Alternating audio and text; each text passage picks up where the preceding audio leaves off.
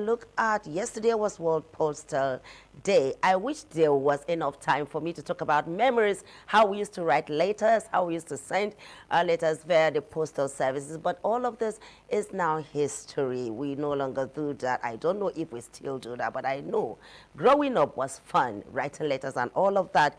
We are going to be taking a look at a critical look at postal services in Nigeria. And right here in the studio with me, I have the FCT Postal Manager, Tijani Bala. You're welcome, sir.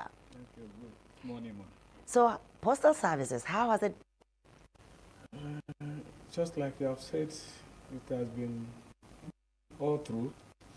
We have our ups and downs, but today we are here. We are, and we are still waxing stronger than ever before. You know, like I said, growing up was fun because I remember when in secondary school how we used to wait for letters to come and then we now write letters to reply. Now the internet taking over, people are texting, sending emails. So how do you cope with all of this? Yes, in the real fact, that aspect of letter writing, which we are used to when we are growing up, has been taken over by this disruptive technology. I call it disruptive because we were used to physical letter writing, but now we are now into e-writing, and people are now using electronics in communication. So, but that is just a minutest aspect of the postal service. Okay. We have array of other services. Okay. Share with Nigerians. Yes, letter writing is just one minutest aspect of it.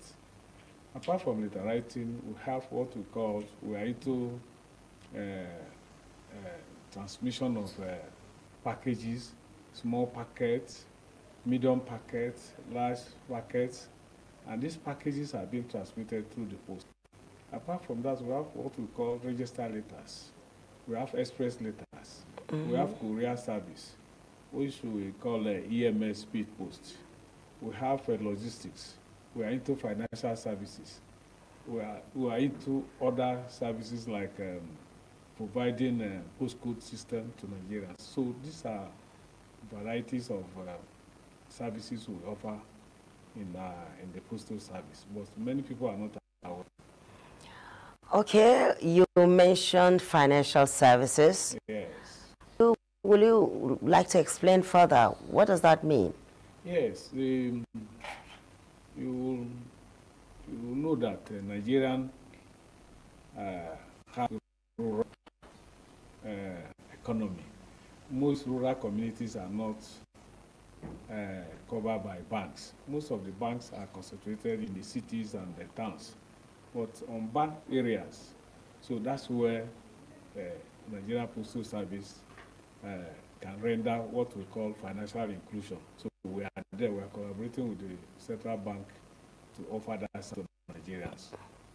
Okay, you have not started yet. We have started in the past, but at a point we stopped. But the new administration, they right on Sunday at the depot,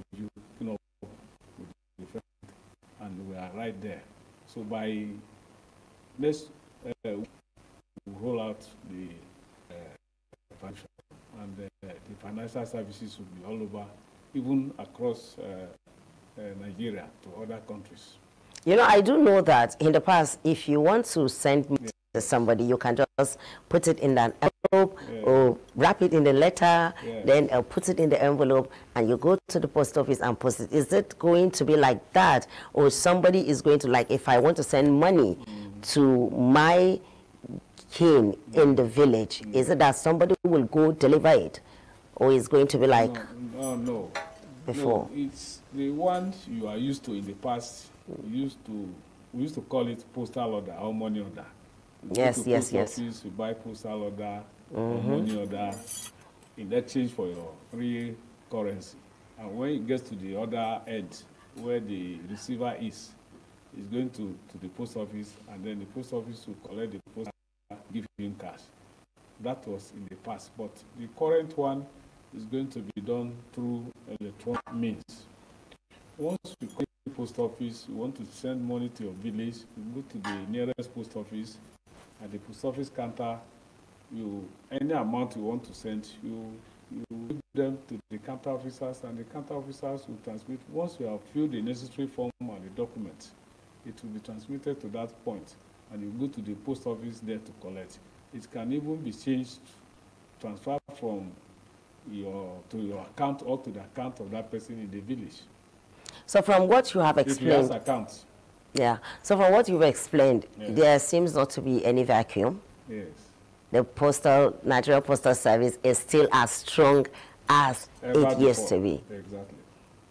So yes, in fact, rather than the technology, the new technology, slowing the pace of the post, is rather increasing the pace of the post. The technology is also to communicate to the receiver. Once, like we were giving ourselves small packets, if you have something to send to somebody in the village or anywhere. Exactly. Okay, that's small package. Yes. You communicate to the person that I'm going to send some through the post to you. The person could be in overseas or it could be in Nigeria. And that's technology, you have communicated to him instantly. So the next thing, the physical item now will be arrive through us. And you can even tell him that the post has told you that this thing will be delivered in the next 2 days, so we'll be expecting it. You can even track the item online using the same technology to track the item where it is. For instance, if you send through Abuja office, you can track the item as it moves from Abuja to that place. It has moved from Abuja. For instance, if you are sending it to Lagos, it will tell you it has left Abuja office on its way to Lagos.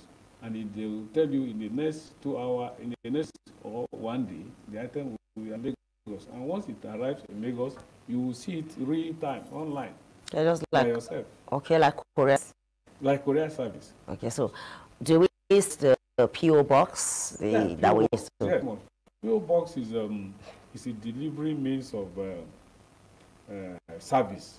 If you have a post office box, what you do, once you have an item sent to you from anywhere in the world, you put that your PO box number, it will be delivered inside that your post office box.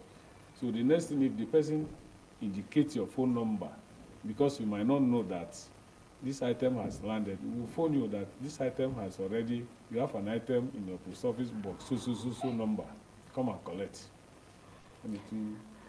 Another thing I'm interested in is the stamps. Are they still in existence? It's our #1 product. We are using stamps for various. I remember collecting them years back. We used to collect them and keep. Yeah, stamps are in different categories. We have definitive stamps, which we use it for conventional services, posting letters. If you want to post a letter or a registered item, you buy stamp to affix depending on the item. So that stamp will be used as a prepaid service. And we have what we call commemorative stamp. That is the stamp we use to commemorate an anniversary. For instance, when Nigeria was 63, there was a stamp that was issued. That commemorative stamp will be used within 6 months. So, and some people that are into stamp business, collecting stamp for history, so they can keep it so that at every point in time they can make a reference to it. We call those people either stamp collectors or philatelists. So what will you tell, we call them the Gen Zs, as in the younger generation, who seem not to really know much about postal service? What will you tell them to captivate them, to make them be interested in using the postal services? Yes, I will advise